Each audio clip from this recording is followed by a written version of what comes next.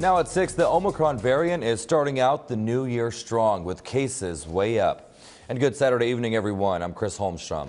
And I'm Christine Lazar. Happy New Year. Cases have quadrupled across the country since Omicron was first detected just a month ago.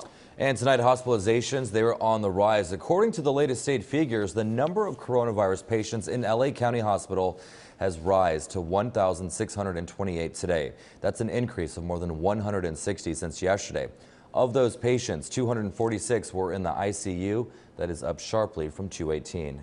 And the number of coronavirus patients in Orange County hospitals increased from 453 to 481, according to the latest state figures out today. The number of those patients in intensive care was 89, up from 82 the previous day. And the number of Riverside County residents hospitalized with coronavirus increased by 48 people to 510.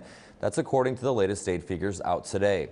The number of those patients in the ICU rose from 86 Friday to 94 today. We spoke to an ER doctor at Providence St. Joseph Medical Center about the surge. I expect that we're going to see even higher numbers in the coming weeks. Again, looking at the UK and South Africa, again, it's difficult to compare across countries, but I think what we can expect is we're going to have a peak in about 2 weeks. So about mid-January, we hopefully will see a peak in cases, and then we'll see just as rapid a decline. But that means the rest of January is going to be rough. And to get a more accurate COVID test, Dr. Daño recommends first swabbing the back of your throat, then with the same swab going up your nostrils.